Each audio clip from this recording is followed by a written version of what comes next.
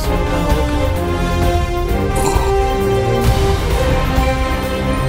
morning. What's up?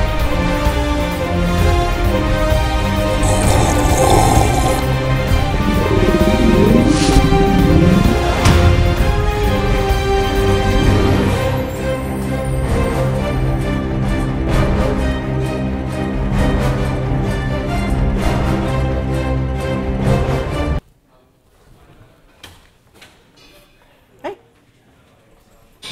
You like science?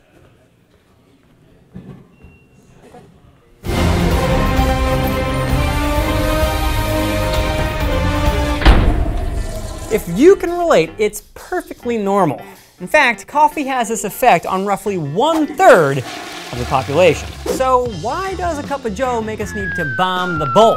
Well, coffee contains over 1,000 chemicals, and one of those is magnesium, a vital element known for its ability to relax muscles and relieve constipation. And while coffee contains a solid 7 milligrams per cup, 14 times that amount is recommended for use as a laxative.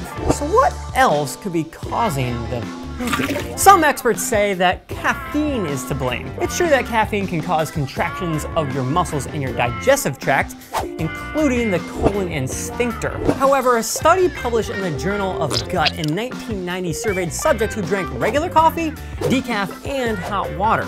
The experiment found that those who drank regular and decaf both experienced the urge to defecate, but those who drank just hot water did not.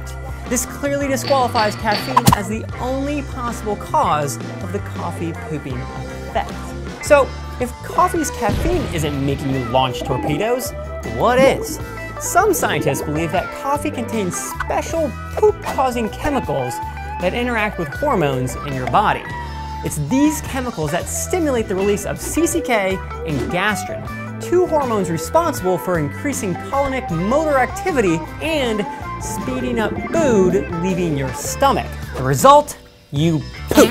And pretty quickly too. Scientists have found that the urge to poop typically comes as quickly as 4 minutes after drinking coffee. And of the 95 million coffee poopers in America, women are twice as likely to experience the coffee pooping effect. And since girls don't poop, I don't know how science will explain that at all.